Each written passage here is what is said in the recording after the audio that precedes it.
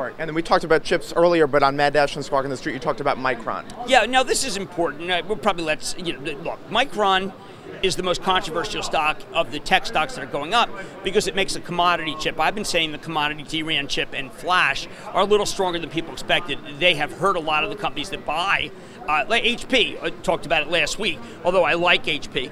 And I think that should be bought. But Morgan Stanley thought that Micron, that it would be rolling over right now because there'd be more capacity coming on. It hasn't come on. And if you take a look, this call is igniting analog devices. It's igniting Texas Instruments. Analog devices, they have nothing to do with each other, but the Micron is a key component of the SOX. And the sense is that the semis have another leg here. I wouldn't get in front of the semis on the short side. I do think analog is probably one of the cheaper ones. I like that.